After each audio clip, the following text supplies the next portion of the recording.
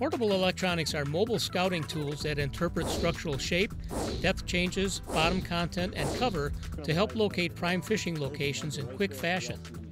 Good electronics also reveal the presence, depth, and activity of fish.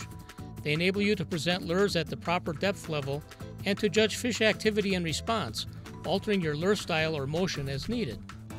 Today, we're using Humminbird's Ice 55, a portable ice fishing unit that's loaded with features designed to help you catch fish. First off, it has a choice of wide and narrow transducer angles. The narrow 9-degree cone is best for detecting fish that are near bottom and deep water, directly beneath your hole.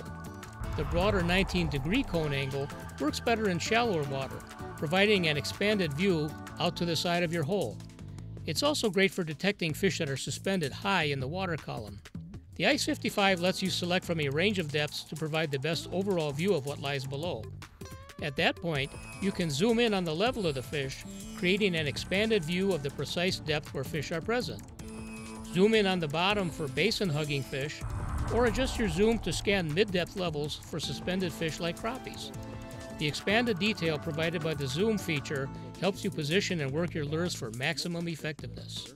So I'll hit zoom and select dial. Between these two ticks here is the zoomed area. Now I'll hit it. You can see how it zooms in the bait, makes it twice as large.